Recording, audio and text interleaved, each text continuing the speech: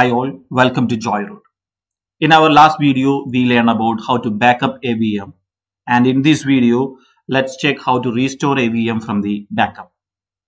So before proceeding to the video, I request you all to please subscribe my channel if you are watching for the first time, and if you have any suggestions or questions, please mark it in the comment section. Alright, so if your VM has got a virus or some other serious problem, then we can restore the VM from the backup. There are two options: either to create a copy of the VM from the backup, that will be a copy of your existing VM, or you can replace the existing VM itself. So these two options are there to restore a VM from the backup. So in our last video, we had created a recovery service vault and we have configured the backup. We created the policy for the backup and we have configured the backup. If you check it in the backup items, we could see one Azure virtual machine is backing up. So we are clicking on that particular machine, and you could see the backup recheck passed and last backup status is success on today at this time. So latest restoration point we have today at 8:37 a.m. So this is our last restoration point. We can restore this particular VM from this particular restoration point. So let us see how to do that. To do that, let me click on this view details, and here we have an option to restore a VM. So let me do that.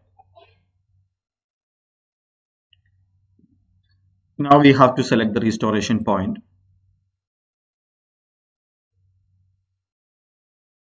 As the machine was shut down, we have some crash consistent points here.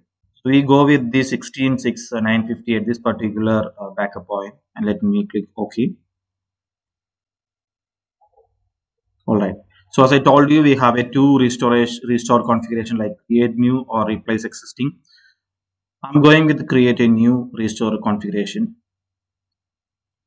Restore type, create a new virtual machine, and virtual machine name I give it as restore VM Intune on prem. That's very long. We'll just mention it as restore VM.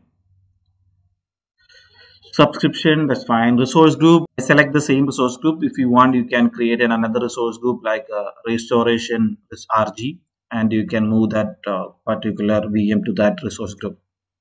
So in my case, I just keep it in the same resource group. Virtual network, I added the same one. In a production environment, if it is affected by the virus, there is a chance it affected to 2 or 3 machines through virtual networks. So considering all that situation, plan it accordingly. Create a new virtual network subnet, create a separate resource group, restore the VM from to a different virtual network, different resource group, different subnet. So that we'll have to plan it. In our case, I just want to show you how to restore a VM from the backup. Staging location, you can select the existing one and restore it. So it is validating. Let's wait.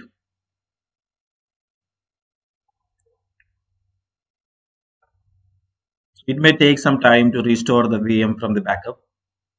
Meanwhile, we'll just go back to backup jobs and see what's happening out there. See, restoration has got completed successfully. It doesn't take much time. It just took 2 minutes 9 seconds to restore a VM from the backup. So if you click on the view details, we have all the details of that particular VM. So let's check in the resource group. We had added to the Joyroute. So we could see the new VM here. See, so this is the new VM, restore VM from, this is the name we had given to that particular VM that restored from the backup. Alright, so if you go to the virtual machines, also you could see that new virtual machine here. Yeah, this is the new virtual machine that has just created. So this way we can restore a VM from the backup restoration point. The remaining part related to backup we will see in the coming videos. That's it for the day. Thank you.